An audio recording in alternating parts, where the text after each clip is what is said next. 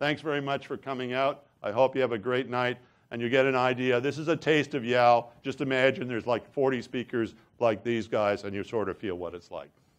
So thanks very much for coming. Erik. Now, when Dave asked me to talk, I said, the most fun talk I've ever done is this talk called, fundamentalist functional programming, because a lot of people talk about functional programming, but they're not really doing functional programming. Functional programming is really easy. What is it? It is, let me say first, what is object-oriented programming? Well, that's programming with objects. But what is an object? I don't know. It's like, something that represents a real-world entity, blah, blah, blah. Now we're already kind of getting vague. But if you ask, what is functional programming? Well, that's programming with functions.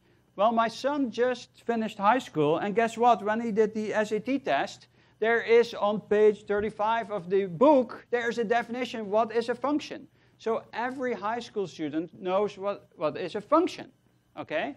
But then, when we start programming, we forget what a function is, and then we're kind of programming, and we say we're doing functional programming, and say, where are the functions? They're not functions. But since the word functional programming was already taken, I had to call it fundamentalist functional programming. Now, something happened in the meantime. Some side effect happened. One of the examples that I give in that talk is about mixing side effects and closures. And the example that I used, has now been fixed in C#. So there has been a breaking change in C# 5.0, and now my example doesn't work anymore. So I had to give a completely new talk. So let me kind of explain to you what's going on here. So Erik Lippert, a very interesting guy. If you don't read his blog, again, this blog is kind of super interesting for any programmer, not just a Microsoft programmer. He has a kind of, this is from 2009, closing over loop variables considered harmful, one of the 1,500 kind of, papers called something considered harmful. And then there's a little update there saying, we have a breaking change. And poof, there went my talk, because my talk was about, about this. So let's look at this example and see what's going on here. Okay, so there's a kind of the simplest program that you can imagine. It's a loop for each variable in this, in this array. I assume that everybody can read this, even if you're a Java programmer or a JavaScript programmer. So it just iterates over the values 0 to 4, and then I print them. Now the thing is that there's a variable being declared there, okay? And if you have taken a compiler course, you know that declaring a variable is not just declaring a variable. You have to allocate some space, somewhere on the stack, and you have to then, after you exit the scope, you have to remove the thing. So there is that variable there, but where is it really declared? Where is it allocated? Okay, so let's run some tests. So let's first see, is it declared outside the loop? So, and I cannot change the kind of, the loop, so I kind of, I declare the variable outside, and then I assign it kind of, inside here to simulate, that the variable is declared outside. Or the other thing, is it declared inside? So for every iteration, is a new variable allocated? So now, what do you think? Is it outside or inside? And or does it matter? You say, Erik, you're such a theorist. Who cares, if it's outside or inside? It just works. Okay. So, and if you don't have closures, it really doesn't matter. You cannot tell the difference. Okay. If you run these programs, they give you exactly the same answer. Who cares? You cannot observe the difference. Maybe if you put the debugger and you look, you can see it, but normally you cannot observe the difference where the variable is allocated, before the loop or after the loop. Now the thing is that this is an interesting thing. It looks like a trivial thing, but if you look at JavaScript, for example, in JavaScript, if you declare a variable somewhere, really that means nothing, because all the variables are declared at the beginning of the function. So even in JavaScript, if you write this, it still kind of, behaves like that. So every language is slightly different in this respect.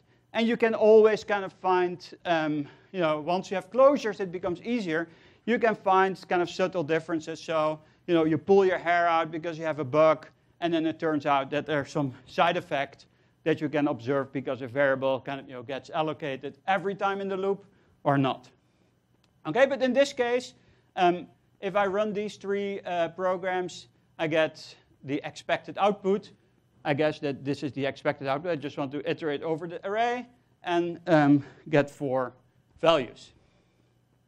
Okay, now this code looks already a little bit fishy. So let's look at it in more detail. So the first loop there is just the same as I did before, except what I'm going to do is instead of printing that value directly, I'm capturing that loop variable in a closure, putting that closure in a list, and then I'm just running through the list and call that function. Okay?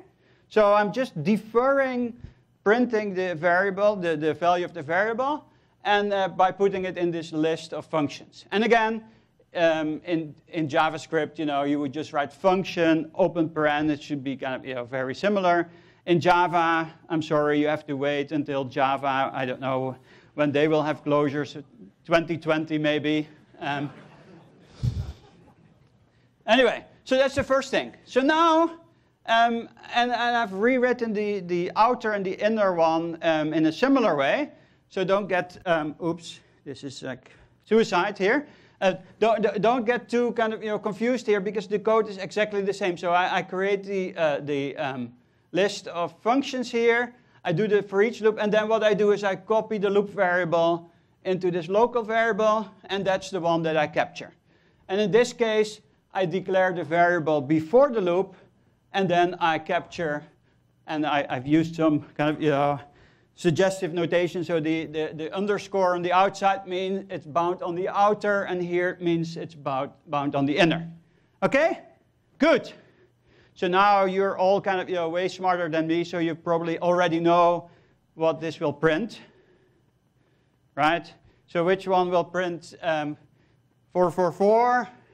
I did this once with 999 or whatever, but that would take too long. So in C# 4.0, this one would print 4.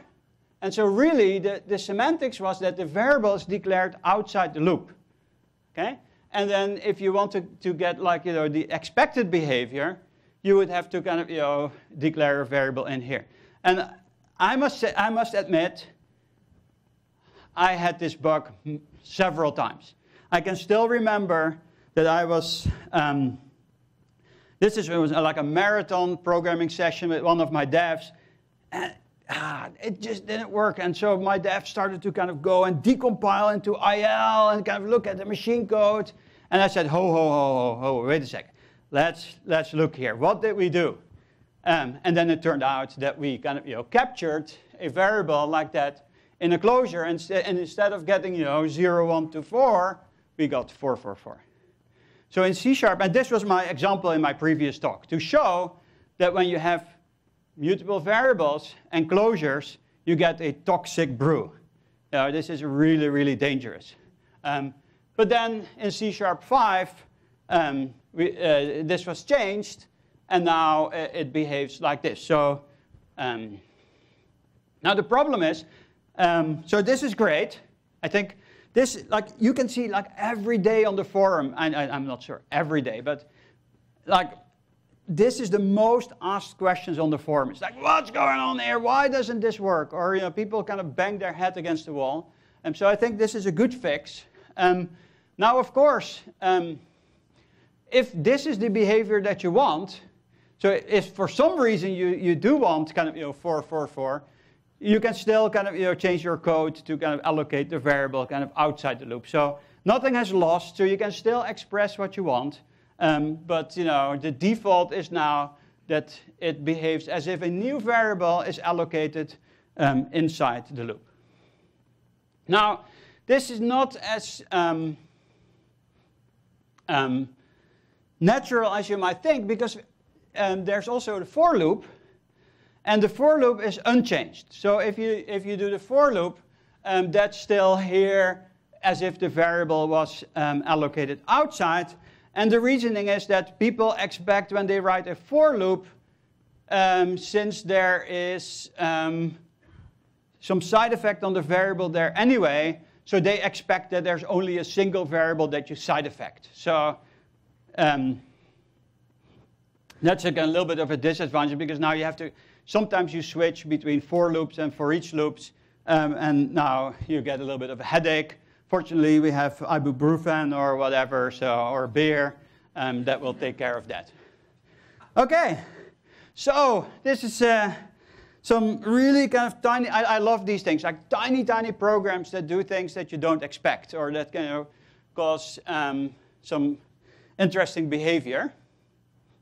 Now the question is, who gets the blame? Okay, because some people may say, when I was a young Erik, when I was a fundamentalist functional programmer, I would say, of course, you're using mutable state, you should not do that. Use Haskell or a real language, and this won't happen. But on the other hand, now that I kind of, write code for a living, I kind of like imperative programming. You can get stuff done. So I'm not so sure anymore who to blame. So let's look at this. Let's look at this here. I think the world is imperative. Okay, the real world is imperative. Why do I say that? Well, if you have two programs here that are executing, and that program here on the right, you look to the state of the program on the left, and it's something like the Microsoft logo, and then you look again, and it's something different, and then this morning you wake up and you look, and the logo has changed again. Okay, so the real world is imperative. This logo doesn't, it really changes, and so I think we need to embrace side effects. I think side effects are good. Side effects are what makes the world tick. Okay, so let's not do kind of crazy things with, pure functions and so on. That's great for math books. That's good for SAT books. That's good to forget about. Once you leave high school, forget about functions. Once you go to university or to real work, let's do imperative programming, because the real world is imperative. Now, you don't believe me, right? You think, oh, Erik is just joking. So I need 3 volunteers to prove that the real world is imperative. 1 volunteer. There you come. 2 volunteers. And then you're kind of, like every volunteer is kind of looking away, hoping that he doesn't get kind of, So let's come here. And you pull on this leg. You pull on that leg. You pull on that leg. And now we're going to kind of, rip this thing apart. Yes, for real. Okay. Okay. Look. So we first had a kind of cute toy. You can sit down. Thank you very much. This is exactly the effect that I wanted. We had a cute toy, and now we performed a destructive update on this toy. There's no transaction. There's no way I can ever put this back. And even if I would sew it up again, it would not be the same toy. Okay? So if you don't believe that the world is imperative, think of this poor little, cuddly toy. The world is super imperative. There's destructive updates that cannot be undone. I could not copy this thing and then, mutate the copy. This thing is mutated and this thing is dead. Okay? So, if, you can forget everything I say today if you just remember, the world is imperative. The world ticks on side effects. Good. All right. And now we can all go and drink beer. Which is the same thing. You open the beer, you drink it, it's empty. No side effects, all side effects. Okay, so now, if we now say that all that mutation is how the world should be, okay, then who is guilty? It's definitely not the loop there that kind of updates the variable. It's not this guy here that was doing also kind of nasty things. It had a list and it kind of you added elements to the list that capture that variable, also innocent. So, but we still have to assign blame. So the only thing that we can blame is the protocol between the two, the interaction between the producer and the consumer. That must be wrong, because the imperative actions are perfect, so it must be the thing that glues these different imperative actions together. So let's look at that, okay? So, but this is the main thing that I'm going to do. There's kind of quite a lot of kind of blood here on the floor from the little animal. Anyway, so what we have to do is we have to acknowledge the presence of effects, okay? We should not try to fight it or whatever. We should deal with it, and we should think about it and make it explicit. So there are several things that we can do. If we look at this producer-consumer here, so this was the thing, the loop, and this was the list of actions where, you know, I just accumulated the variable. So there's several things I can do, okay? First of all, I notice that what's really going on is that there's a sequence of values that are communicated between the producer and the consumer. Every time I go around the loop, there was some mutation happening and something happened. So that's the first clue, is that there's a stream of things happening, okay? And I can deal with that by every time reading that value, but then something goes wrong. That was what we saw. It's like if I read it again, well, depending on how I read it, I might get only the last value, or I might store previous value. So this was definitely, you know, the most dangerous thing. So let's make it more explicit. One thing that I could do, instead of just looking at this variable, I could say, if the producer would give me a function, and now I have to say, Erik, this is not a function. This can never be, you know, this is kind of the weirdest thing. If you look at something that takes void and returns a value, there's not many interesting mathematical functions that can have that thing, right? Because a function is something when you give it the same argument, it gives the same result. So this thing is really isomorphic to just t. So if you, but like there's so many functions in Haskell, or not in Haskell, in C# or Java that take void. And they do useful things, okay? So, but they're not functions. But that's why they're called funcs. You know, they're a little bit amputated functions. But anyway, so what I can do is I can say, you know, the producer can hand me, the consumer, a func, and every time I want to see a value, I will call that func, and it will give me the value. So now I've encoded that side effect in this, you know, function, this little thunk that, you know, that I share, and I can now make explicit the fact that I want to read that thing. Now, if you look at in C# at least how properties work, properties have getters and setters, and poor Java programmers, you have to say, you know, get foo and set foo. In C# you just say foo, foo equals 5. But really what happens is that you call, or when I say, you know, x equals get foo or foo, that really means that you call get foo. So you call the getter. So that's this guy. Okay, that's one way to do it. The other one is inversion of control, where I, as a consumer, can give a function, or, you know, one of those other weird things, because this is also weird, right? Something that takes a t and returns void. If you look at it from a purely mathematical point of view, that is complete nonsense.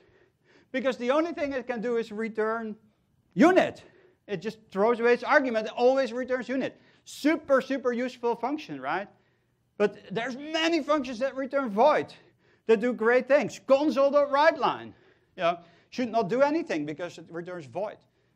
But still, you know, my most used function. All right? But here, the trick here is that I, as a consumer, give the producer a function that it can call to notify me whenever new value is available. Okay, so there's these two ways to kind of communicate. So either the producer gives me a function, or I, as the consumer, give the producer a function. And there you see that they go in opposite directions. And guess what? Signatures here also go in opposite directions. Whoo! Something beautiful is starting there. Okay, so let's look a little bit more into this. There's an arrow missing here.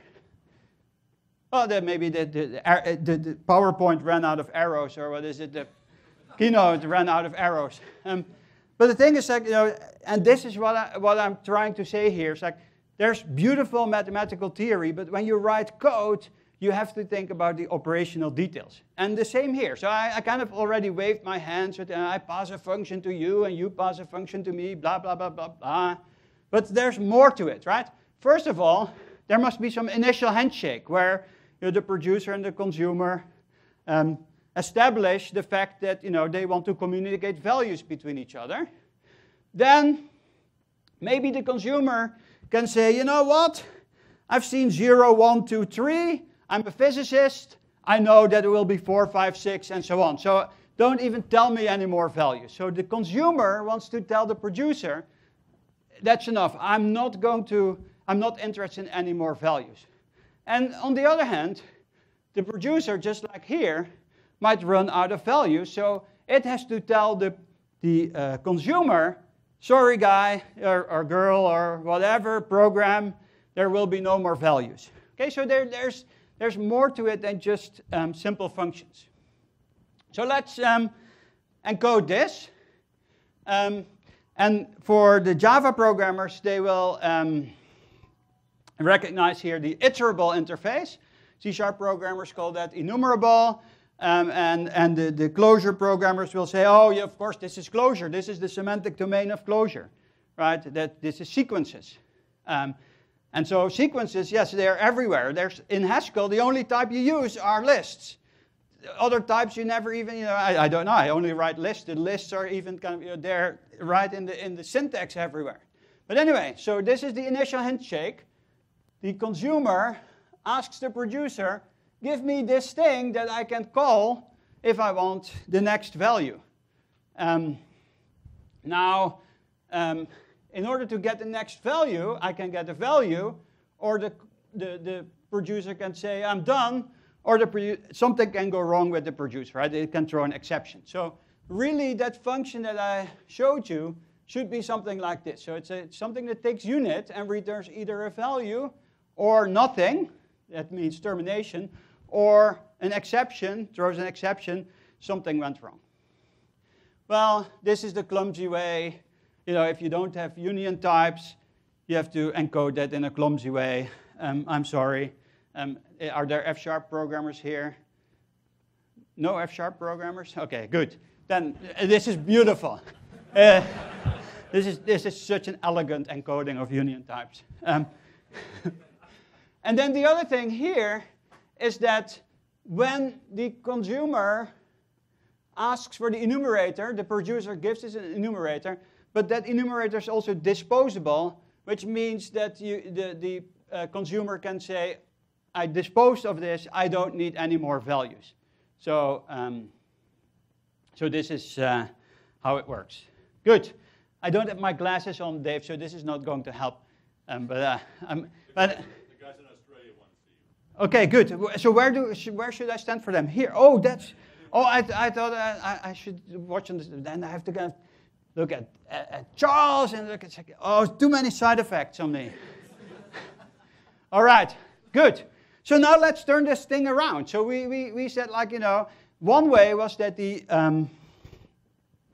producer could give me as the consumer this function that I could call to get the next values. But let's turn it around. I want to be in control. If I'm the consumer, I'm going to tell to the producer, here's a function, and you can call me back. Here's my phone number. Just call me back when you have something interesting to say. I'm not going to, I'm in control.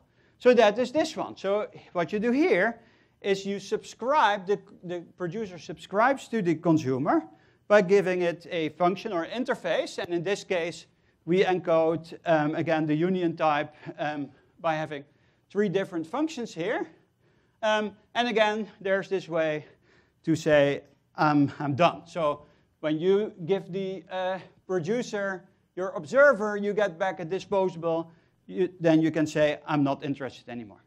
Okay? So here you see that there's 2 ways to communicate sequences of values In the first case, it was the producer that was in charge, because the producer would kind of, have this function. And in this case, it's the consumer that's in charge, because the consumer just hands over this function to the producer, and it will kind of, notify whenever a value is ready. But the interesting thing here, and let me see if I can, yep, look at this. Look at this thing here. So I had to encode that weird union type here, but look, it looks exactly the opposite. And that reflects the difference in the protocol, where, that the protocols work in a different direction. All right, so this is the two ways you can communicate sequences of values. And so the real trick is that when you look at a program, you should not say, oh, mutability is bad. You should really look at what are the effects that are going on, and how do you want to communicate these effects between, the different parts of your program. And in this case, you have to choose, whether you want that sequence of values, whether you want to kind of, expose that as an enumerable, so as a pull-based sequence, or as an observable, as a push-based sequence. Now, the interesting thing, and I won't go back on all the slides, but you can ask yourself, Erik, that code that you wrote, that was like horrible. You're iterating over an array, putting all these values in, inside a closure, inside the list, and then you're printing it out. Why didn't you just capture that array directly?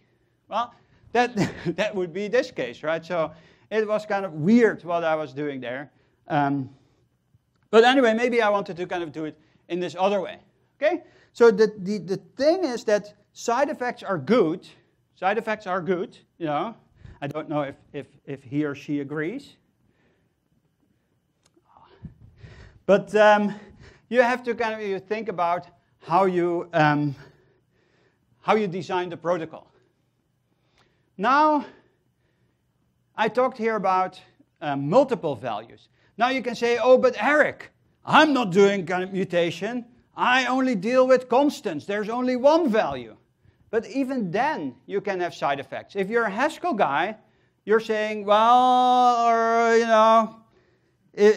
I'm never computing anything until you ask for it, because maybe you never ask for it, and then I will have done something, that was not necessary. I'm a lazy person. So that is, in some sense, a way that the consumer and the producer communicate, right? The producer is lazy. It won't do anything unless the consumer explicitly asks for it.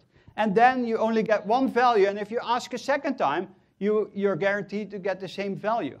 But the thing is lazy, so that's another thing that you have to be careful about. And if I have a function that returns an int, well, that's different than a function that returns something that when I ask for it will return the int, right? So there's this subtle difference there. So again, you have to be super careful about what the effects are of your computation. So in this case, if there's even one, we can use the type lazy of t, and the lazy of t has one operation, namely, give me the value, which at that point will compute the value and return it. And the next time you ask for it, it will return exactly the same value.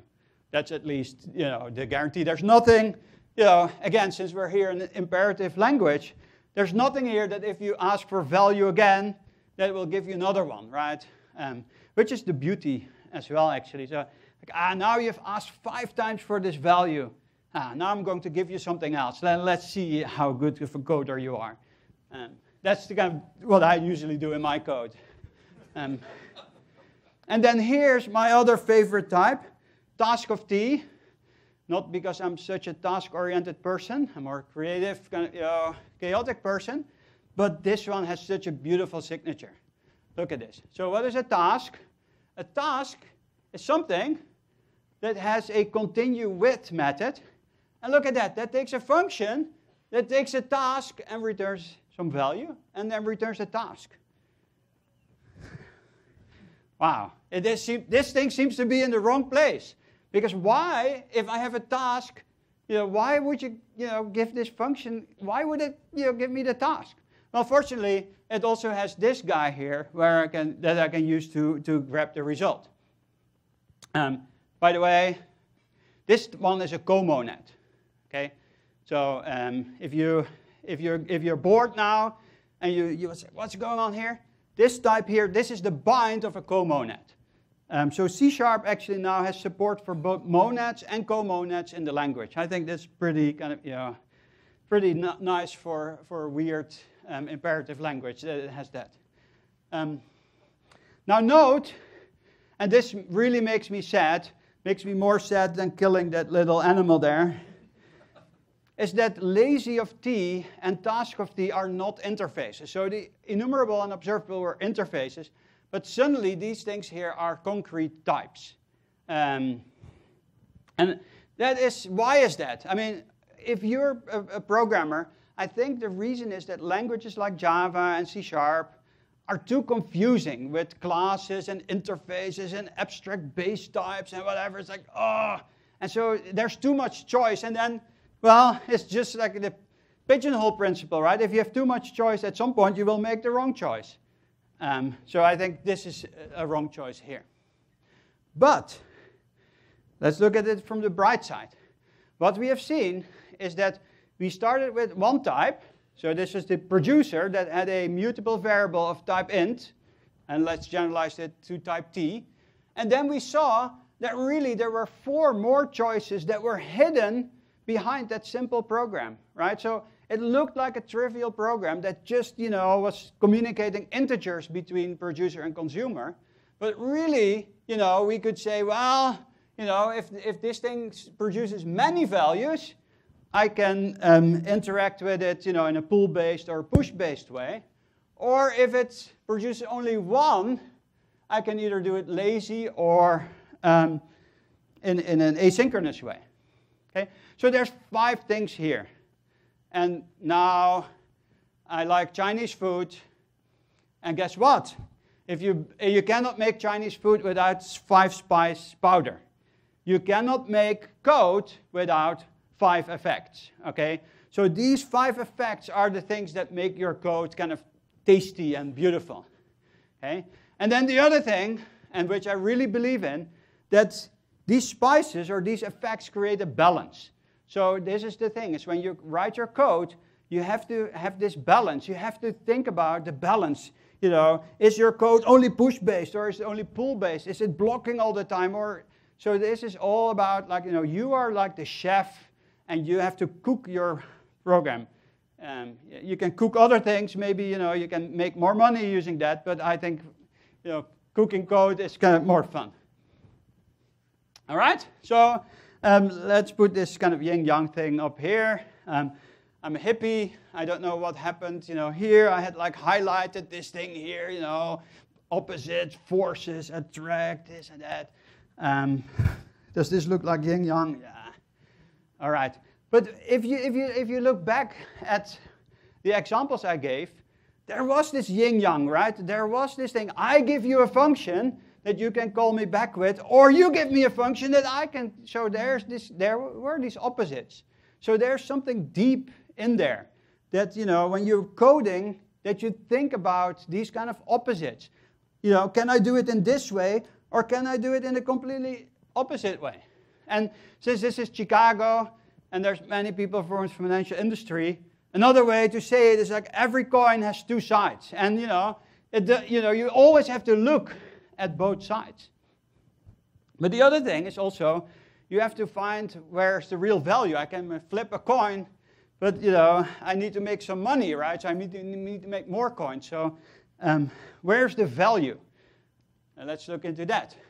Well, I think the real value is in making a distinction. Oh, now poor guys in Australia. I was kind of jumping around. Okay, I'm still here. Haven't disappeared. So the thing is that you have to kind of, that's another thing that I think is super essential in functional programming, is that you separate the concepts of interface from implementation. So in this case, when I gave you this interface for pool-based communication, that was an interface. And there's many concrete types that implement that interface, okay? But if you compose your programs, if you glue your code together, you do that in terms of the interface. And I think, if anything, I think functional programming has more to do with this concept than with side effects. Functional programming is all about being aware of hidden assumptions and then making them explicit or ignoring them, but ignoring them knowingly whenever they don't really matter. Okay? So let's look a little bit more into this. And as I said, in OO programming, I think this distinction is often blurred because there's too many ways to kind of do it half. If you have an abstract base class, well, is that an interface or is that a class? Well, it's kind of some zombie kind of halfway through. Okay, so and I think if you look at Go or old-fashioned COM or modern COM, there the difference between interface and implementation was super, super crisp and clear. And in functional programming, that separation is also crisp and clear. If I give you a function, the only thing you can assume is its signature. Okay, that's the interface. And then I can give you any implementation of that function, but there's nothing more you can do about it. The only thing that you know is its interface. So I think that's one of the strong points about functional programming, is that it kind of forces this strict separation between interface and implementation, whereas, I don't even know, here's like protected virtual partial blah. It's like, my head is starting to spin. I always have to, I admit this. Every time I have to use all these, quantifiers, I have to go and look in the manual. What does this mean? Oh, protected. Oh, is that something different than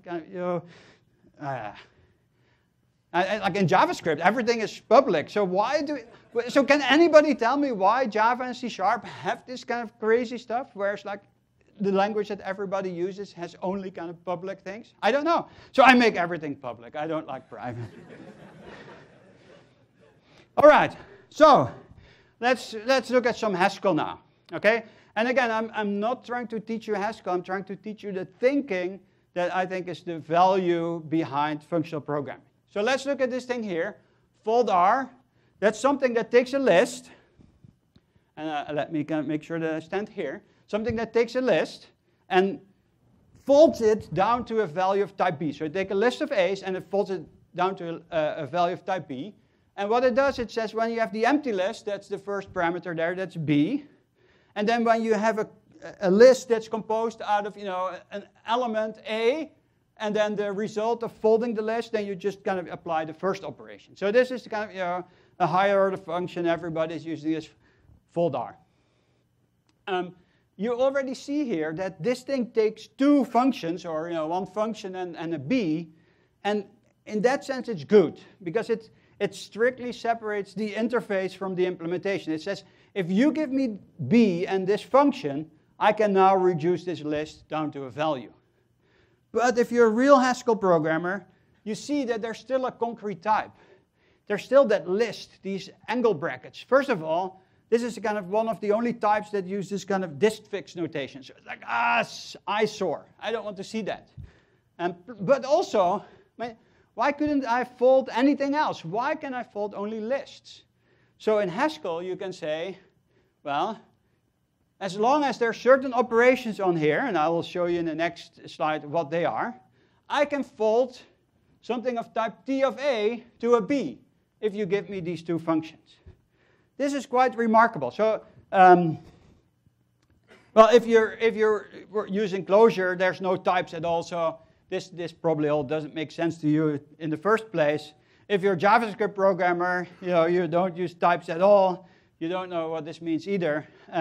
But if you're an F# programmer or a Java programmer or a C# programmer or a VB programmer, we all love VB, of course, this is really weird because this is a generic function where the type parameter is a type constructor. And that is the thing that I miss most in C# and F#, and whatever functional languages, that they don't have these kind of, higher kind of types. I think Scala has them by now. But this is super powerful because I don't want to have something that only works for lists. I want to make it work for arbitrary data structures, okay? And that's what this thing kind of allows you to do. And then you can write functions like this, saying, I can find something in a container of A's if you give me a predicate, and then this thing must be foldable, and then you can see that's probably implemented in terms of fold. So now this type gives you a lot of information because it kind of tells you exactly what are the assumptions on the types that you need in order to make this implementation work, but it says nothing more and nothing less. So that is, I think, the important thing of types. Why I like types is because it gives you this kind of specification of this problem in a very abstract way, that it just tells me as a developer, this is what you need to supply, and then I can kind of find this element for you.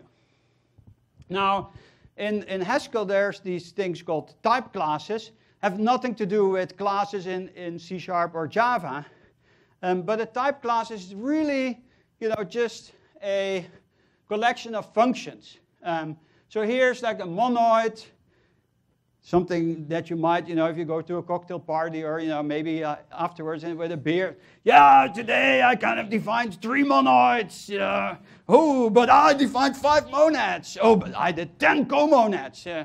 So it's like, but what is a monoid? It's just something, that has a binary operator that can kind of glue two of them together. And then there's a neutral element. That's all. Monoids are not kind of, that special. So when this Haskell people love to have these kind of things, fold, monoids, whatever, they try to impress you. Don't believe them. All right? But here's the thing, okay? And this is where I want to kind of get at, is that if you're using these type classes, really, if you have a signature like that, it says, fold, assumes that M is a monoid, and then, you get T of M to M. Really, that's a shorthand for passing 3 functions as an argument to that function. Except that the compiler will inject that stuff for you. So I once made a remark that, dependency injection is for people that don't know math. And I still believe that, because what this is really doing, this is kind of, dependency injection is controlled dependency injection, but you're explicit about it. I don't want to have something in some XML file. It's like, ooh, XML. And that kind of then changes how my program behaves. Okay, so the whole point about functional programming is that you make everything explicit. You're super explicit about it. And then when you know what you're doing, okay, when you're a little bit competent, then you can let the compiler take care of it, okay? But never ever pretend that you're smarter than whoever and it's like, oh, well, I just do a kind of XML file here on the side and now that's will kind of mess around with my code. No. You have to be able to express everything in terms of this super explicit thing with, look, what that means is this. And so, whenever the compiler can figure out that there's only one choice for that monoid, yes, then it can inject it, but not because, you wrote that in an XML file. Okay? Now, if you would have looked at this type and, listened carefully to me, you said, Erik, but what are you talking about? There's still a concrete type. I still see that arrow. You have not abstracted to the extreme, and you're such an extreme person. And now you're kind of, look at this. 1, 2, 3, 4, 5 arrows in here. How can you do that? I mean, it's staring in your face. Bad. Okay. So, if you go all the way, and you say, even this arrow is something that's not a concrete type, that should be an interface, then you get category theory. Okay? So again, category theory, a lot of people are scared about it. It's nothing. It's just mathematicians doing interface-based programming. Okay? That's it. So now you know category theory. And so what they're saying is that, well, All I need is I need to have some function from A to B. What are the operations on a function? And they don't call it function, they call it morphism. That sounds better. Morpheus, like the red pill. Okay, so I have to go from A to B, or there should be like some arrow here. And if I can go from B to C, there was an arrow here from A to C. So that's the composition. That arrow disappeared. I think this is when you go from PowerPoint to Keynote. The arrows disappear. And then you have to go kind of, this is what mathematicians like. They kind of like things to be kind of, that if you have A, that you can go to A, and that, if you compose that, that kind of falls out. Yeah, sure. So really, this is like a monoid, which kind of, semicolon as the kind of, composition operator, but forget about that, okay? But now the trick is that you should not fall in love with category theory. I see so many people, and I was one myself. Oh, category theory. You go into a black hole, you go into a rabbit hole, and you know what's down in the rabbit hole? Okay, well, the rabbit droppings, right? You don't want to come out of the rabbit hole all kind of, smudgy and so on. So don't go into the rabbit hole of category theory. Okay, show that you're proficient, and just step back and say, okay, I understand what they want. These are just kind of poor mathematicians that also try to be like programmers. Okay, I see it. Good. Move on with your life. But of course, mathematicians are much smarter than us. Okay? And like, look, if you're in the kind of financial industry, you're writing code or whatever, but your mathematician friends or your kind of physicist friends, those are the quants. They are kind of eating caviar somewhere, across the street. Okay? So we should learn from mathematicians. We should steal from their ideas. So if you look at category theory, they also know yin-yang. Only they call it duality. And they don't make kind of a big deal with like warm and hot and sharp and soft. But no, they just say you reverse the arrows and then you get something useful. Oh, great. So if I kind of reverse the arrows, I get something useful. So that's how I kind of invented this thing, these two protocols. I just looked at one and I said, okay, I'm doing the yin-yang thing and I kind of reverse the arrows and there must be something useful there too. Great. But then, of course, I don't say that. Now I am teaching all my tricks to you. But that's all you do, okay? So, but don't go into that rabbit hole. Just look at that and say, okay, that's some idea I can steal. And, yeah. Monads, don't even, it's like, if you ever hear yourself say the word monad, go, contact a shrink, okay? Something is deeply wrong with you. Okay. Let's go back. This is my last slide nearly.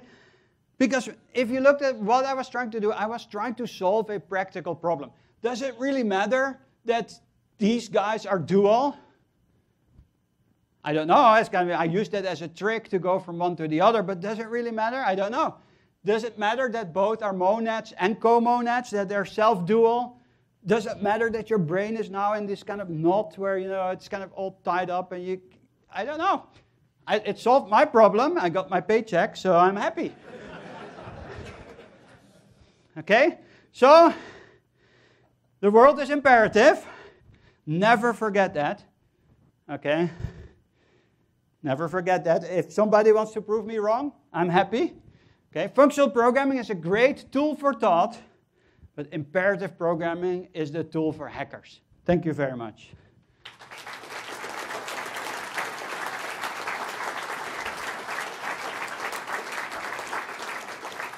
I completely lost track of time, so I don't know.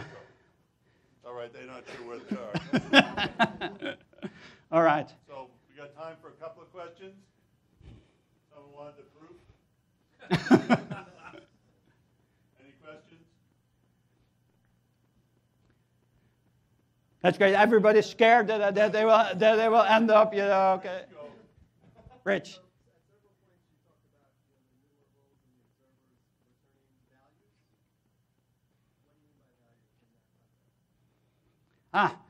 What I mean by a value is nothing special. Okay, so, and I know that what we will see from you, that you kind of, for you a value is something that kind of, has kind of magic powers. For me, a value is anything that I can assign to a variable in C# or Java, that I can smack and mutate and whatever. It's just something that I can stick in that, in that position. So there's nothing special with that. And again, because the valueness, if it matters that this thing is a value in kind of, in your sense, I don't know, I haven't seen your talk yet, but in that case, what I would say is you have to make that effect explicit. And so if you have an enumerable of t, but that t itself, you want to consider that as a value, you might want to do it as an enumerable of lazy of t. And so you kind of push that you make the effects kind of explicit until the value, the mutation of it doesn't matter anymore. So this is about like whether you do, it's like the essence, right? You push it as far out as necessary, but not farther. And sometimes you say, I'll just mutate it as is. So that's the quick answer here. So I'm a super pragmatic guy. I mean, I just want to get my work done, and I'm happy to steal left and right. But sometimes you just have to kind of, kill the baby.